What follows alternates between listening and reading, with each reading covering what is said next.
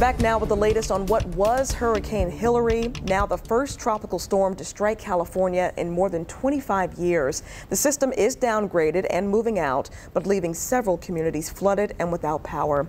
ABC's Tim Pulliam has the latest. From California to Nevada, millions of Americans starting the work week under flood warnings as Hilary moves north. Relentless rain from the now post-tropical storm causing historic flooding and dangerous mudslides.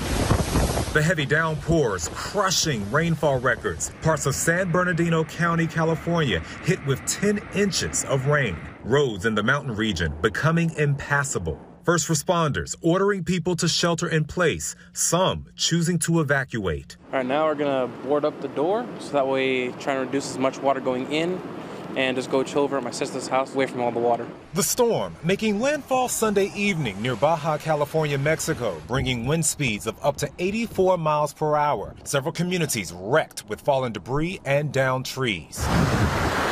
In the desert, Palm Springs receiving more than half its annual rainfall on Sunday alone.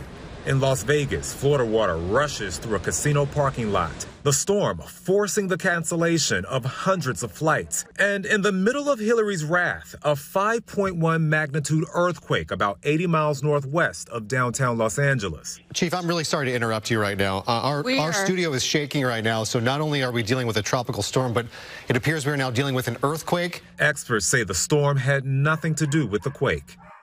So far, no major injuries to report with the earthquake or the storm. In Los Angeles, the second largest school district in the country is closed today. Tim Pulliam, ABC News, Glendale, California.